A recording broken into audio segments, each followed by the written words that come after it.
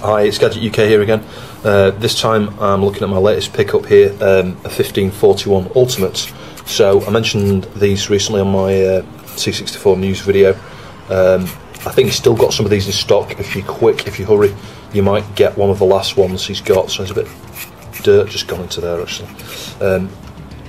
Yeah, I think he said he had about 80 of these left as of about a week ago. So you might be lucky and you might find he's got one still in stock. If not, you probably have to wait 3 or 4 months, I would think, for the next batch. It might be sooner than that, I don't know. I do know that the last lot he started making in February, and it's took until now to get those completed and stuff, you know, get all the boards ordered and all the rest of it. But these are made by Gideon. I'll post some links down below.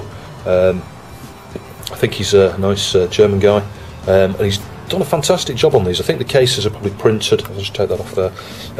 Yeah, I think they're probably 3D printed or something, I don't know. It's just got that sort of appearance to it.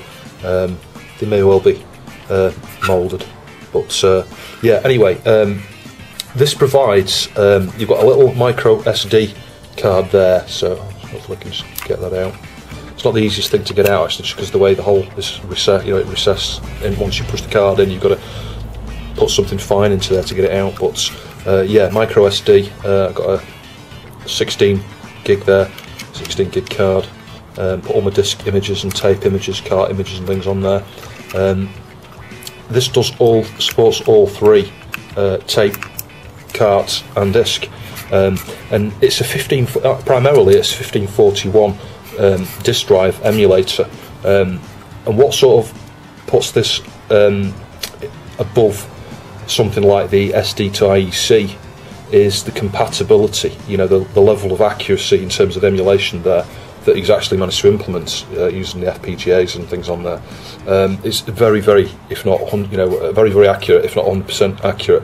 I would say it's 100% accurate because there are no known issues with this, as far as I can gather. Pretty much any D64 image you throw at it, it will support, you know, regardless of the protection and all the rest of it.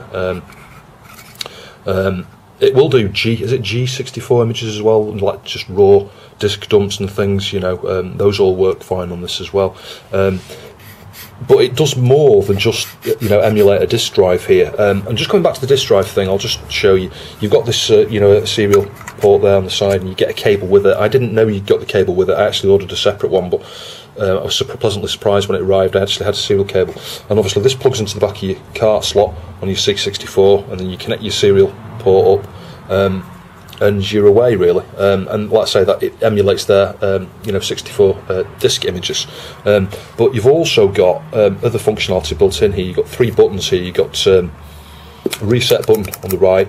The middle button brings up your menu, so that does like a non-maskable interrupt type thing where it freezes the C64 doing whatever it's doing and just pops up a little menu where you can actually navigate the SD card and look at the settings and things of the device and various other things. And I think if you press it, I think you've got to press, can't put your press then to get out. I think you press the button a second time, you go back to wherever you were at. But this first button can be used with some of the debug type functionality you get built into carts, where you can freeze it, you can look at the memory, you know, just go through the memory, change various values in memory and stuff, you know, pokes and peaks and all that sort of stuff. I forgot what they call it. I haven't really played around with that very much, but yeah, you can use that to basically debug apps and things and modify code and stuff in real time. I guess that's quite cool. Certainly for developers, that would be quite cool. So the other thing this features, as well as the SD card support, you've got a USB port, so you can stick a USB hard disk or USB memory stick or something, and use that instead of the micro SD, or as well as, I think you can use the two together. So there's tons of options there. You also have this 3.5mm stereo audio jack here. So you plug, you know, some speakers or something in there, and you can actually, this actually emulates the sound as well. So as it's reading discs and things and seeking, you get the read and seek sounds and things coming out of that jack. But in addition to that, you can configure this. I think there's an option called the Ultimate Sound Module or something. You can enable that in here and get an additional SID mapped into your system. You know, you can specify the base address or whatever it sits, and have 2 SIDs in your system. You know, your SID that's physically on your board and the SID that's up on here. I might come back to this in a future video and consider doing some sort of mod, because what I'd like to be able to do is take the output of this and merge it with my the audio coming out of the C64 there, and feed that to my TV, so that I've got I can hear the whole lot effectively, you know, both SIDs and the disc loading sounds and things as well. So I'll probably do that in a later video, I think. It also supports carts. I mean, you know, it stands to reason it's a cart anyway, but you can use the menu there, select a CRT image, and it'll just boot straight up instantly. You know, you're straight into a cart, whatever cart you're in. You can press the reset and the cart resets, which is quite cool. So you know, it's an ideal cart solution as well. Not necessarily you wouldn't just necessarily want one of these just for the disk drive stuff. It's brilliant if you just want to mess around with cart stuff as well. So the other thing you've got here is this nice tape adapter. As you can see, it just plugs into the pin header underneath here. I'll show you. It just goes like that, and you plug that into your C64 tape port, and then you can press the NMI button, load up a .tap file, and it will output through the FPGA there. You know, I don't know, it's not audio per se. It's like you know, it's digital. You get a digital signal because that's what comes out of the normal tape port, straight into your tape interface there. So things like ocean loaders and things, you know, we've got music on the loading screens and things. If you want to, you know, have those accessible to you through that's exactly what you can do. I think this cable's like an extra 20 something euros or something, but it's well worth getting. It'd be silly really to invest in one of these and not get that additional tape interface cable. So I'll connect all this up now. I'll just run through some of the things and I'll just show you it working.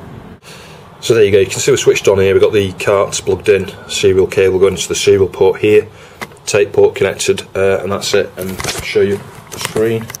So this is the way it's configured to start with. You come up with this blue screen when you first switch it on.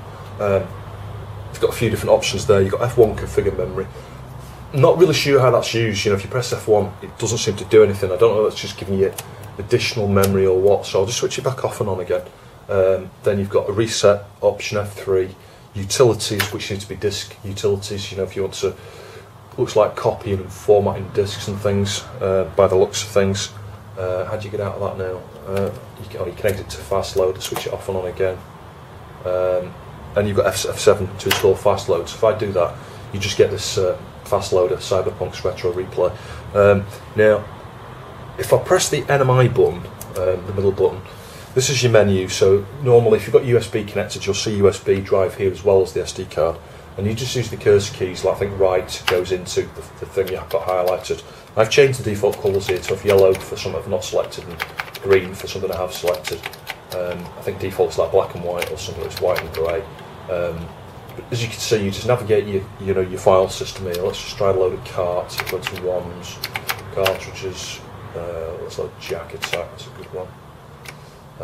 So you just find your file, Jack Attack, and you'll see as you sort of press right on it or press return, you'll get options. You know, once it recognises the file type there, you know, it gives you various options. So I can just run that cart, and there you go, it's instantly loaded. And I can press the reset button on the cart, and that cart is just reset as normal. You reset it as many times as you want, which is sweet. So that's that. So if we go into NMI again, there we go, get the menu up, press F2, which is shift and F1, and then you get the settings up. So you'll see you've got an onboard clock, so I can have a look at that. I forgot how you get out of this now. I think you've got to press shift F8, that's it. Yeah, F8. Let's go back into F2 again. USB settings, so that's for your USB ports. It's annoying, I'm not sure how to keep, you've got to keep going back around actually to get back into the settings again. Audio output settings.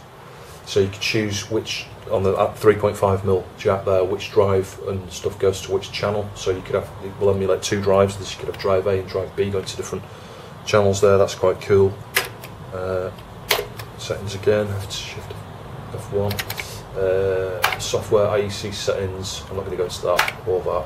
Ultimate command interface, C64 and cartridge settings. We'll have a look at that. So you can see the cartridge we've got selected there is the default cartridge that comes up when you boot it. So you can actually go through these. I'll just go back to that. Just going to it's Retro Replay. So you've got Super Snapshot, some Action Replay, Retro Replay. These are all built in. Super Snapshot 5.22 NTSC. These are NTSC ones. Epic's Fast Loader, custom 8K ROM, 16K ROM. So you've got various options there. There's quite a few actually. It's amazing how many options there are. I'm trying to find the card I have now. It was that one, wasn't it? Retro Replay. So you can specify your custom cart file there, whether it's, you know, let's say that ties in with the top first option, whether it's custom 6K or 8K or whatever, like 6K, 8K or 16K or whatever. You can have an alternate kernel file. So I've got that disabled. I did experiment. I did enable Jiffy Dust there. That works okay, I think. Could try that now actually if I just Shift F8 out of that, switch it off and on. See at the top there it says Jiffy DOS. So if that's how you do that, let's load it back up again. Shift F2. I'll switch that off actually before I forget. Disabled, there we go. RAM expansion unit, so this is, you know, the REU stuff. You can give it a load of additional RAM. I think this will go up to about 16 meg, which is ridiculous. But you can use that with like GEOS, and there are some good video codecs and things available for this. You can download like a video player and load files into your REU memory and play those videos from there. That's quite cool. I've not done anything with that yet. I probably will do it at some point in the future, I think. And that's where you map your additional audio, you know, your additional SID. So if I enable that, we'll have an additional SID at DF20 to DFFF, which is quite cool. So you can play, you know, dual SID music and stuff. DMA load Mimics ID, not sure what that is. Button order. Okay, so you can change the order of the buttons as well. That's quite cool. And a few of the settings there. Let's just come out of that. Shift F8, Shift F1. Well, F2, there we go. What else have we got? User interface settings, that's just like, you know, the general appearance. That's where I change the colour of the text and stuff for the menus and things here. And then you've got separate disk drive settings for drive A and drive B. So if we go into there, you'll see it's quite configurable. You can do a lot. You can enable and disable the drive. You can change its bus ID. So you could probably link this up to another physical drive and have a physical drive as well as the virtual drive. That's in theory possible. I don't see why that wouldn't work. You can also select the ROM. So I forgot there, 1541.2 is the default one, but you've got all the different models really. As you can see, you can load your own from the file as well. So I'll leave it on that for the moment.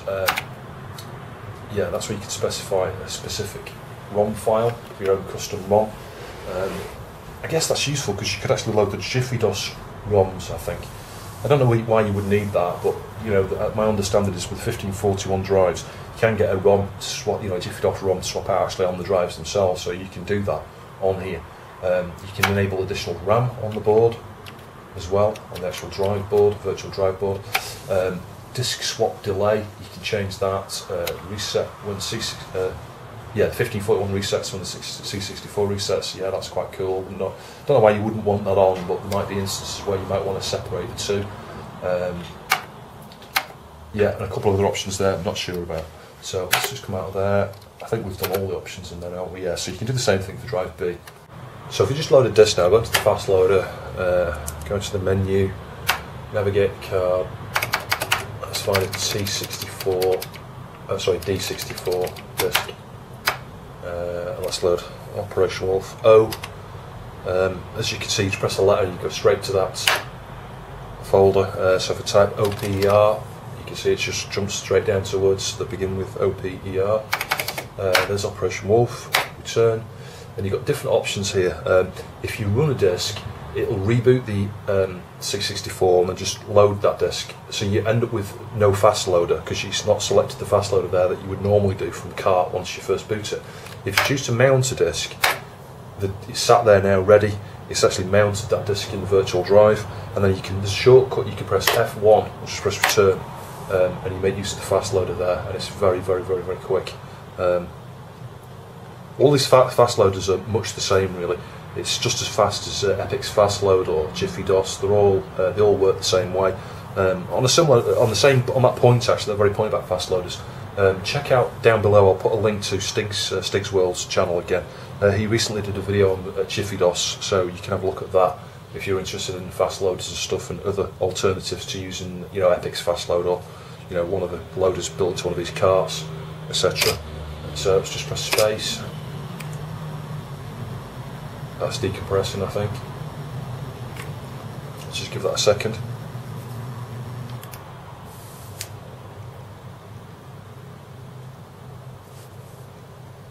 No, we don't want to cheat.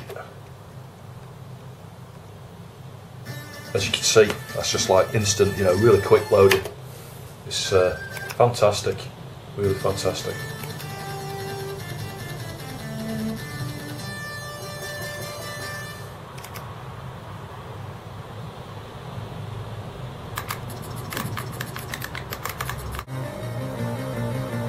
So as you can see, that's loading fine there.